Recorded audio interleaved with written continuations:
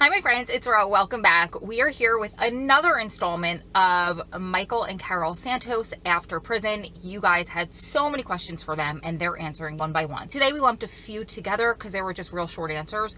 So we have a miscellaneous video of things like what Michael wanted for his first meal after prison. So many people ask that. Everybody always wants to know, like, first question, what was the first meal you wanted after prison? So Michael answered that. He says he could eat this every day. They talk about communication and things like what they didn't know about each other. Like, give me a positive thing you didn't know about each other before prison that you found out after prison, and give me a negative quality that you found out that your partner had. You didn't know about it before prison and you found out after prison. So this was just a really fun one. The next one, you guys, I don't know what order I'm gonna post these, but the next one, or one of the next ones, was so deep. They talk about intimacy and they talk about family problems. But in the intimacy video, Carol touched on something that literally made me almost like anxiety attack. I love how I just make nouns or verbs all the time. But anyway, start to like have an anxiety attack. And one of my biggest fears about my relationship with Adam after prison happened for Carol. Stay tuned for that one. That's probably my favorite video of all of the ones that they sent over, although all of them have been amazing. So wait for that. Make sure, as always, you give this video a thumbs up to let Michael and Carol know that you appreciate the time that they took to answer all of our questions. They're so dedicated to helping you, my subscribers, Strong Prison Lives and Families members, and they just want to use their experience for good.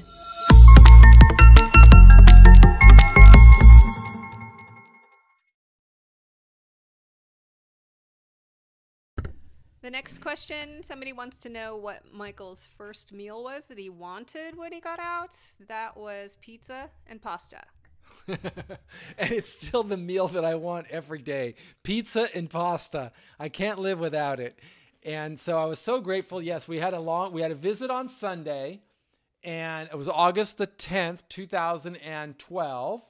And during that talk, I asked Carol, is there a pizza? You know, we want to get everything before. And you went and she bought me the pizza and bought me a big bowl of pasta with garlic and oil sauce and Parmesan cheese. And we had a long drive and a very short time to get from the prison to the halfway house. So we didn't have time to stop. And we were really worried about stopping because I didn't want to miss out on any of the perks of being in a halfway house, such as home visits or weekend passes and things of that sort. So we rushed to it was really about a 3.5 hour drive, but we only had 3 hours to get there. So I managed to power through that entire large pizza and pasta bowl on the drive. And it was very fulfilling. I really enjoyed that.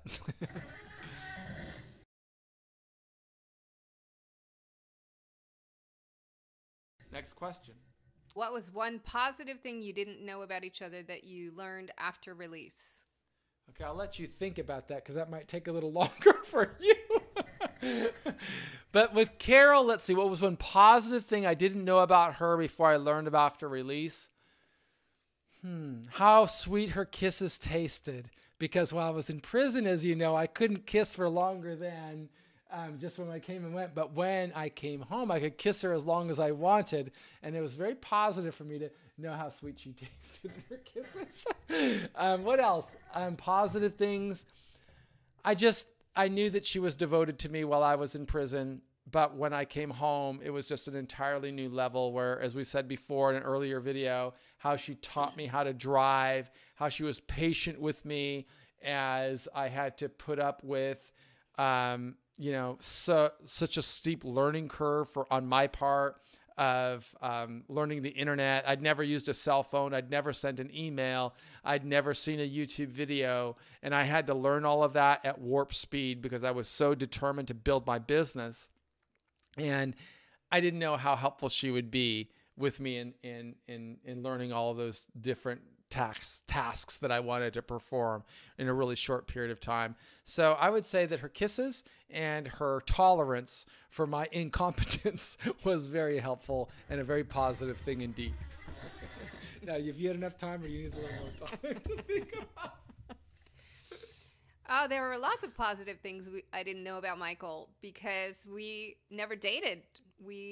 Our courtship was through the mail and in prison visiting rooms. So probably the most positive thing I didn't know about him was how affectionate and loving and devoted he would be all the time.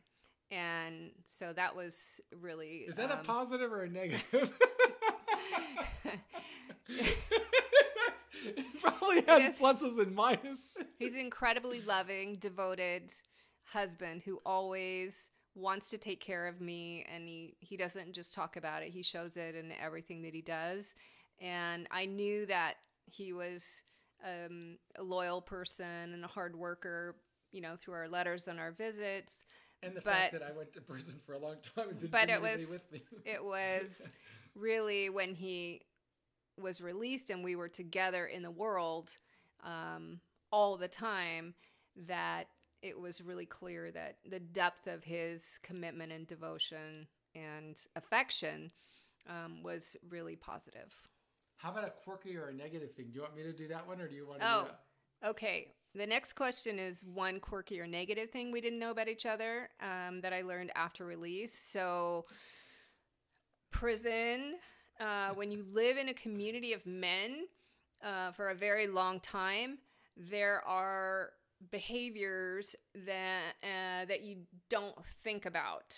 And it's very normal in that environment that are not normal in the world. So I would say that there were some prison behaviors that he brought home that he probably was not even aware of, because it just becomes part of your, you know, how you live in the environment that you live in. It's how you acclimate to your environment.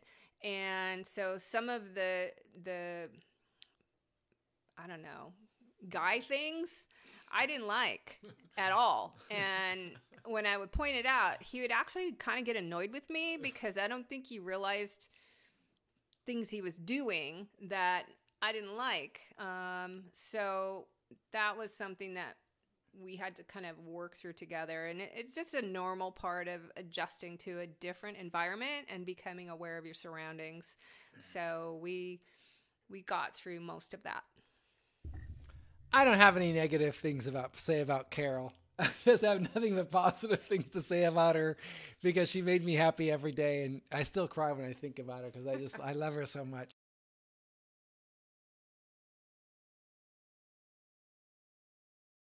After getting home, did communicating become more difficult or change in a way to where you almost felt like you couldn't understand each other the same? The person who asked the question clarifies a little bit, elaborates. It says, just because I feel like we're both so much more open in our letters to each other than we used to be before he went in. We also use our letters to bring up more important topics so that we can have some form of understanding before we actually talk in person. Or do you believe being locked up just made you better communicators all around to where that wasn't an issue? This is my biggest fear, since I know it's hard for a relationship to flourish without effective communication. He'll be out in a few years, so I want to know how I can make this part easier. I'll let you go first. You want me to go first? Yeah. Communication is I think, the bedrock of any great relationship and any great love affair. And, you know, we communicate in a lot of ways, right? Not only with the words that we say or the words that we write, by the actions that we make. And so on my part, I always say I would never ask anybody to do anything that I am not doing. And so I was very deliberate in my writing, and I wrote every day.